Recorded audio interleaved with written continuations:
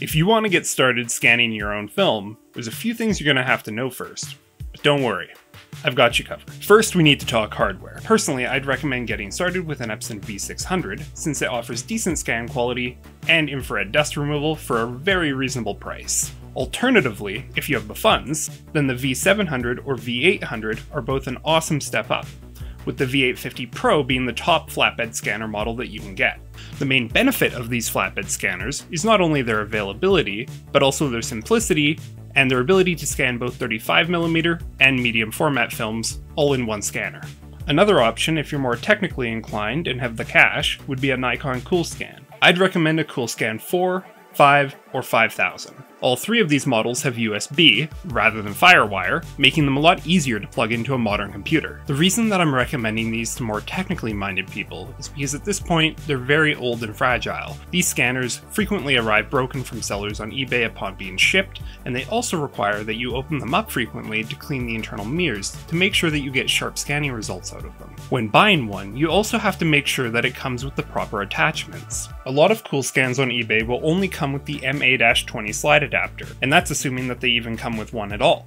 But if you're wanting to scan film negatives, then you're also going to need the FH3 film carrier as well. This holds the film flat, and then you insert it into the MA-20 slide adapter, like so. If you're lucky, then your scanner will also come with an SA-21 film adapter. It allows for a much more seamless process when scanning negatives, and I made a video covering how you can modify it to accept an entire roll of negatives for completely automated scanning. So, if you can find a reasonably priced Coolscan with the appropriate adapters that you need, I'd say this is definitely the way to go. Just keep in mind that the aforementioned models can only scan 35mm film. If you need to scan 35mm and medium format, you'll have to go with a flatbed scanner or a Coolscan 8000 or 9000, which are much more expensive. Next up is software. Epson scanners come with a free software called Epson Scan, which, while it doesn't deliver the best results, it's free and it's very easy to use. But if you buy an Epson scanner brand new, it will come with a license for a software called Silverfast. It's much more powerful, delivers better results, but it does have a little bit of a learning curve.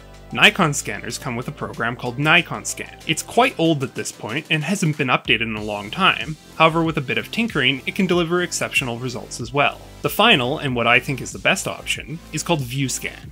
It has both a one-time purchase and subscription options, and it will work with any scanner that you connect to it. Lastly, there's Negative Lab Pro, which is a single purchase plugin for Adobe Lightroom. It does require that you have an active Adobe subscription, but personally I think the results are worth it. You'll only need it if you're planning on handling your own negative inversion, which is outside of the scope of this video, but it's definitely something that I'm going to be covering in an upcoming video where I show my new scanning techniques and settings, which have dramatically improved my scan results. If that sounds like a video that interests you, make sure you hit the subscribe button and ring the notification bell so that you don't miss it. I'm so close to hitting 1,000 subscribers and I'm very excited. With all that out of the way, I'd like to now show you the best scanning workflow for beginners. First, I'll be covering how to use an Epson flatbed scanner, then I'll show you how to use a Nikon Coolscan.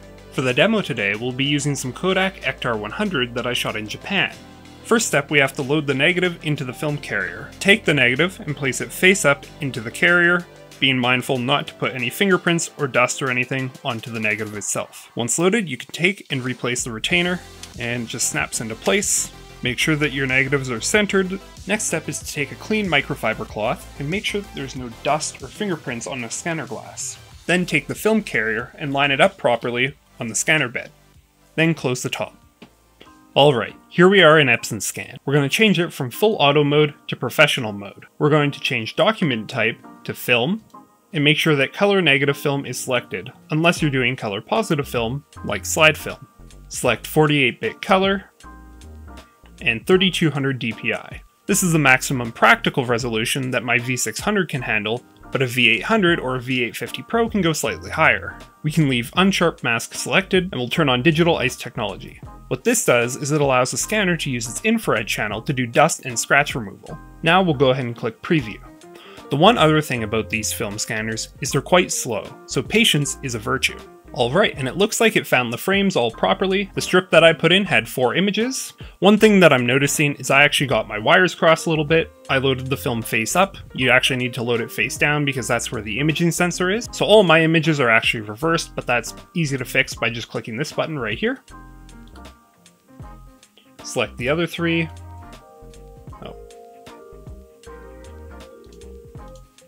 and invert those as well. This one right here, I actually shot portrait, so I can rotate it by just clicking that. Now, before we click scan, we're going to make sure that our file type is what we want it to be.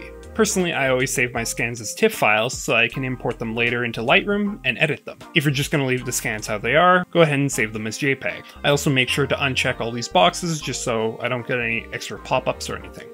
Click OK. Then just make sure you have all 4 images selected by holding down Control, and just make sure you turn on digital ice technology since it only turned it on for the first frame previously. Now we can click scan, and we just wait now. Alright, after about 15 minutes, we're finally done, and looking at the results, they came out pretty nicely. So now I'll head over to View Scan and I'll show you how to do that. Alright, here we are in View Scan. We're just going to change a few settings to get started here. First, we'll change from Basic to Professional. We're going to change the mode from Flatbed to Transparency. Media will be changed from Auto to Color Negative. The preview area will be left on Auto. Bits per pixel will be set to 48-bit RGB. Preview resolution will be set to 400 dpi, and the scan resolution will be set to 3200 dpi. Then we'll come up to Filter, and we'll do Infrared Clean Light. Color balance will set to Auto Levels. We'll come down to our negative vendor, and we'll set it to Kodak. Negative brand will be Ektar, and I'll set it to 100 Gen 2. I don't know what generation of Ektar I'm using, it's just some stuff that I bought recently, so I would assume it would be a later gen, but we'll just put it on Gen 2. And then for the output, you can leave it on JPEG if you intend to just use the files straight out of the scanning software, but I'm going to set mine to TIFF, and I'll do TIFF file type 48-bit RGB, and that's it. Click Preview. Alright, looks like it grabbed all of our frames properly, so now we're going to go ahead and click Scan. Alright, and here are the results. So these actually do require a little bit of cropping here, but I believe that the Epson software overcrops a bit, so this probably gives you a bit more image to work with. Also, you'll notice that these are flipped wrong because I inserted the film facing up rather than facing down towards the sensor, so I'd have to fix this in Lightroom. But overall, the scan quality looks good, and the colors are nice and vibrant. These would clean up very nicely in Lightroom. So I'm very happy with these. Also, if you're interested to try editing or comparing the files yourself, I will be posting these raw files available for download for channel members. Alright, let's move on to the Coolscan. This is a Coolscan 4. ViewScan does come with drivers for the Coolscan 4. In order to get them working, all you have to do is do Windows key X and then press the letter M to open up Device Manager. Come into your imaging devices. If your Nikon LS40 is listed here without any yellow triangle, you're good to go. If it does have a yellow triangle, right click on it, hit Update Driver, go to Browse, click on Let Me Pick, and then this driver right here, click Next, and it'll install the driver, and it'll work. As you can see, I'm running Windows 11, and it installed no problem. Now if we launch ViewScan, so right up here, we're going to change it from my OfficeJet Pro 8710, change it to the LS40. We're going to take the MA-20 slide adapter, open up the front here, and put it in. Alright, we'll open up the FH3 film carrier, and we'll put in our negative here. This one should go facing upwards. And just line it up with the frame slots here, and snap it shut. Alright, and we'll slide it over so that the first frame is in place right there. And go ahead and insert it.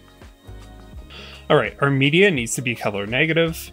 Obviously we want 48-bit RGB. The reason we're not going 64-bit RGBI is because we don't need the infrared channel saved to the file. We're going to allow it to just do the infrared cleaning in software. Preview resolution can just be 483 dpi. Scan resolution should be the full 2900 dpi. Then come into crop, do crop size maximum. Filter will leave infrared cleaning at light. Color balance will be set to auto levels. Make sure that your film type is set up properly. Then output, once again, I'm going to change mine to a TIFF file, 48-bit RGB, and it can just save in my pictures folder. Once everything looks good, go ahead and click scan. Alright, now that our first photo's done, we'll eject this. And we'll go ahead and advance it one frame.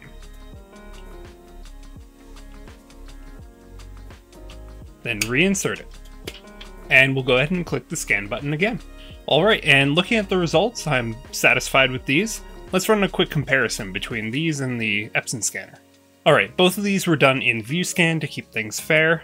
The Epson ones are going to be mirrored, just because I put the film in upside down, and I don't have any way of fixing them unless I import them into Lightroom. Alright, zooming in, we can definitely see this is where the camera was focused. So if we zoom in here as well,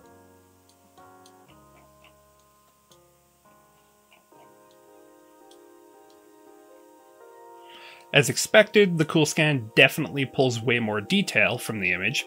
The colors are slightly more pleasant on the Coolscan as well, but those can be fixed in Lightroom. The reason that the Coolscan is sharper, even though it scans at a slightly lower resolution, is because the Coolscan actually has an autofocus capability built in. Alright, and on the next photo we can see, obviously, more detail in the Coolscan, again.